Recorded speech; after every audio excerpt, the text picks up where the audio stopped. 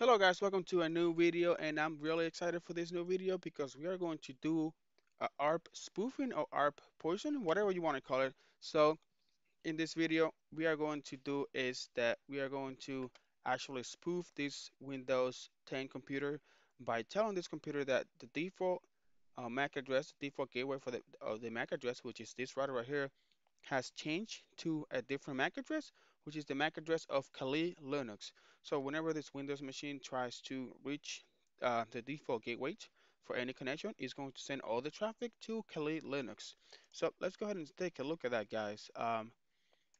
First, let's go ahead to the Windows computer and let's see um, what we have over here. So we need to start with the command line, and for here we want to do a ARP A, so we can see the ARP Catch. And as you can see right here, the MAC address for the 192.168, the one, which is our default gateway, is this MAC address. And each one of them has a different MAC address. And you can see this one, 192.168, the 3, which is the Kali Linux computer, has its own MAC address as well. So what we're going to do is we are going to put this MAC address into this IP address.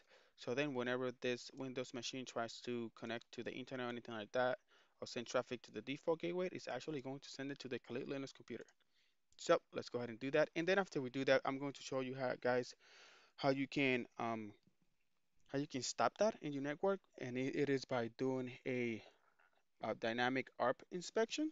And if you guys don't know what ARP spoofing is, it is a type of attack in which a malicious actor sends falsified ARP or address resolution protocol message over a local network, and this results in the linking of an attacker's MAC address with the IP address of the legitimate computer or server on the network. So that's what we're going to do.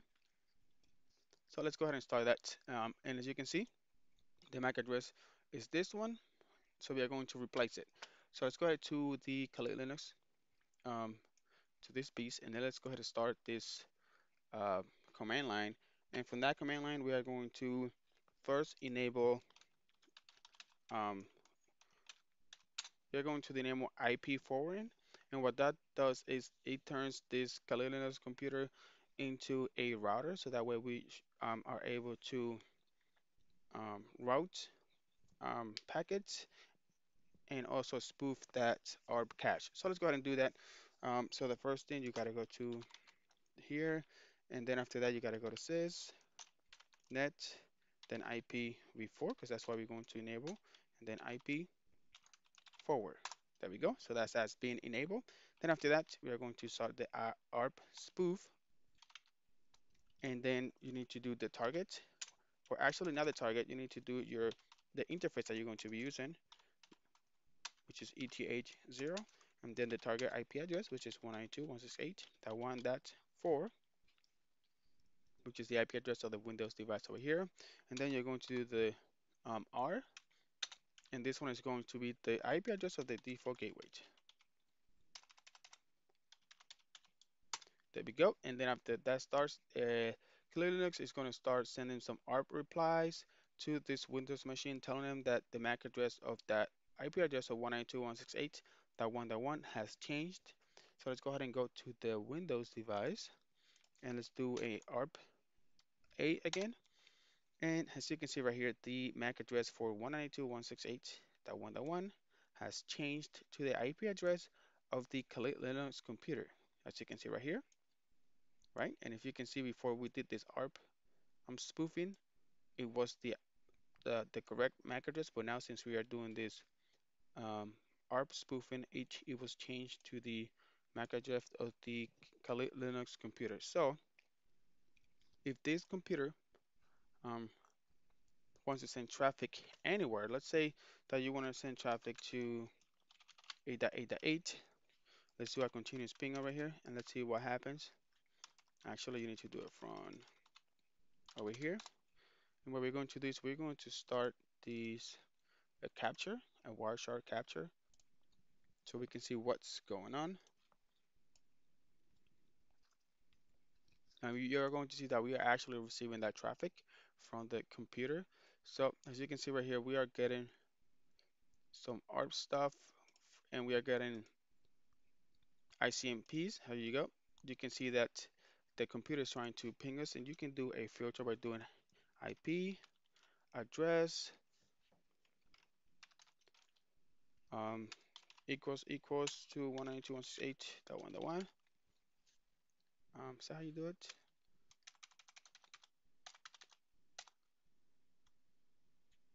IP address.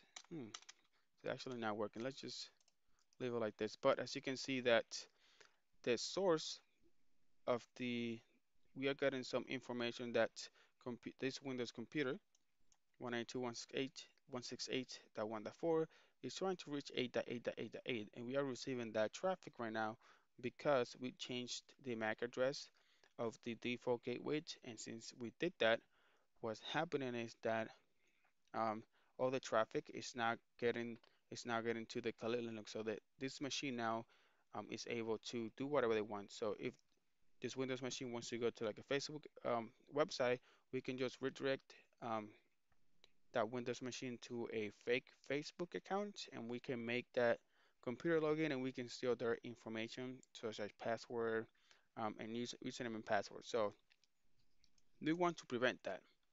And how can we do that? Let's go ahead and stop without saving. Let's go ahead and just stop the capture.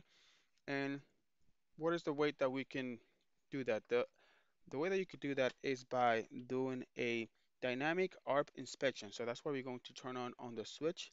And it is a secure feature that rejects invalid malicious ARP packets. And this feature prevents a class of man-in-the-middle attacks, like what we're doing right now, where an unfriendly station intercepts traffic for other stations by poisoning the ARP cache, which is what we did, with unsuspecting neighbors.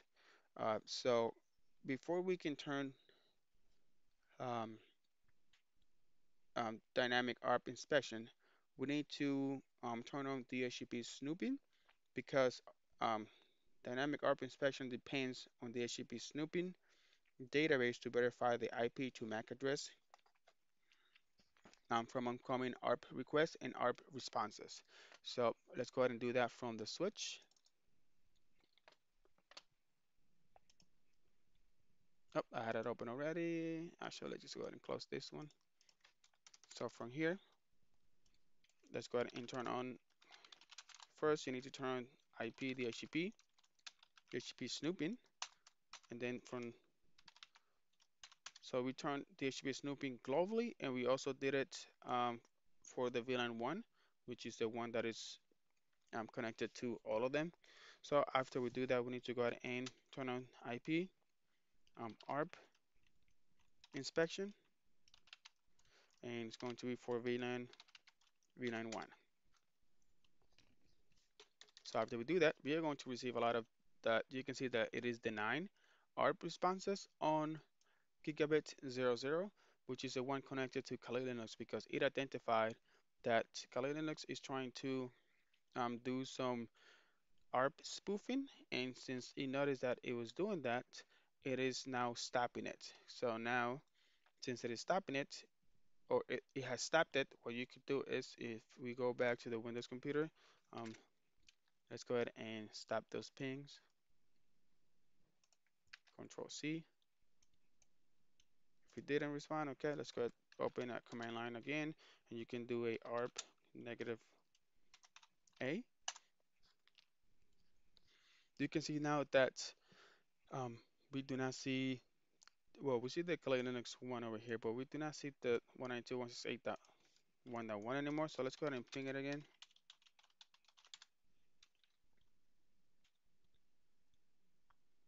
And it looks like we're not able to ping that. So what we need to do is we need to go ahead and go to interface gigabit 0/0, and we need to tell it that that is an IP ARP inspection, and we need to trust it. And we also need to trust it for gigabit 01, right? Gigabit 01 IP ARP inspection on gigabit 01. Oh, ARP inspection trust. So we have done it for, we did it for gigabit 00. So since we did it for gigabit 00, Kali Linux is going to continue to do that. So I did that just so we can stop it for now. But let's go ahead to gigabit 02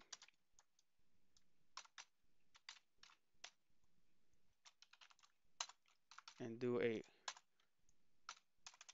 ARP inspection and trust it. And then let's go back to gigabit 00. Oops, I keep getting confused. And do IP, ARP inspection, trust, and let's negate that. There we go. So now after that, since we told that to not trust this port because it's not connected to a router or it's not connected to a router or another switch. This one's supposed to be connected to a computer, but since somebody came into the office and broke Linux and tried to do a ARP spoofing, what's doing is now denying that. So this is how you are able to do DHCP or not DHCP, ARP spoofing for a Linux computer, and also how you are able to configure dynamic ARP inspection so we can stop the ARP spoofing in our network. And before you could do dynamic ARP inspection, you need to enable DHCP snooping um, because we need the database from DHCP snooping for us to be able to use the dynamic ARP inspection, guys. So this is it for this video, guys. I hope you guys enjoyed this video and learned a lot from this video. And if you guys enjoyed this video, go ahead and follow me on Twitter at CCNA Daily Tips, where I come out with a lot of videos and a lot of content.